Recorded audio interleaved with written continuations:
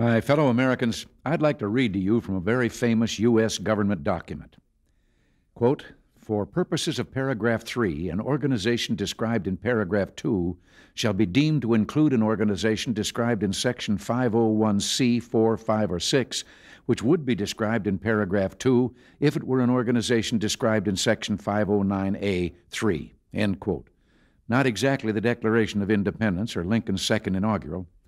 No, it's the last sentence in section 509A of, you guessed it, the Internal Revenue Code. Now, why, on a Saturday in the springtime, would I raise such an unpleasant topic as taxes? Well, I wanted you to know that just for once, the news about taxes is actually good. In fact, great might be the word.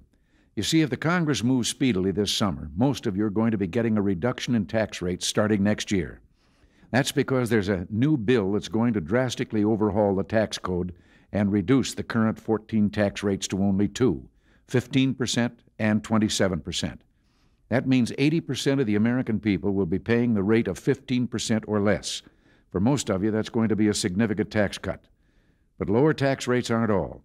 This new legislation raises the personal and dependents exemption from $1,080 to $2,000 for all but the very richest Americans. It also removes 6 million poor people from the income tax rolls, making it one of the most effective anti-poverty programs in our history. And the Council of Economic Advisors tells me that the added incentives and efficiencies in the bill could increase our country's growth rate nearly 10% over the next decade. That could mean as many as 4 million new jobs. It could also mean as much as $600 to $900 more real income per household each year. $600 to $900 each year, now that could come in handy.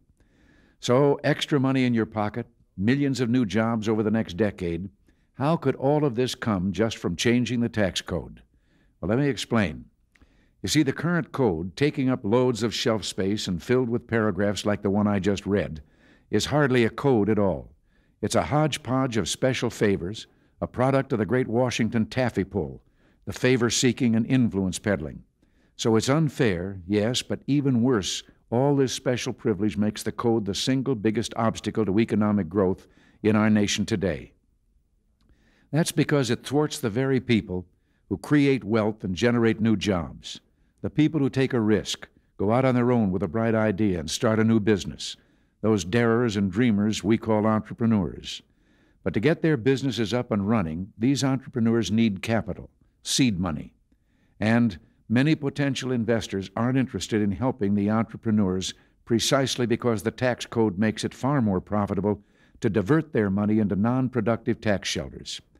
Because of these shelters, the fancy schemes and fast angles protected and encouraged by the law, there's less investment in the new products and services offered by the entrepreneurs, products and services that would help the consumer and stimulate growth.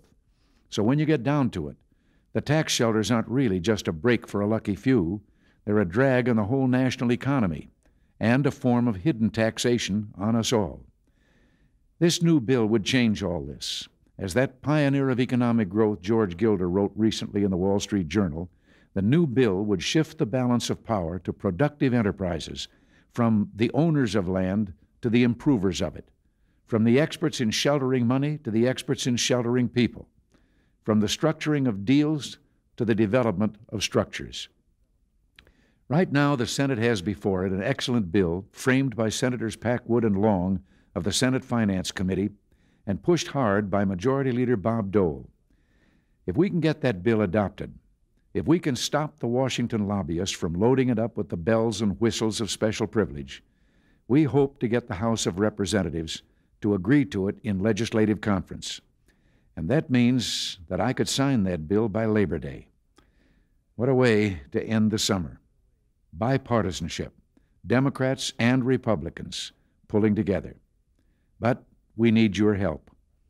You know, there's a story about the candidate for public office who was once asked why he didn't win the election. "A shortage of votes," he replied. Well, that's not as silly as it sounds. I hope each of you will help us out. I hope that you'll join me in supporting tax reform and the booming economic growth that will come with it. Until next week, thanks again for listening, and God bless you.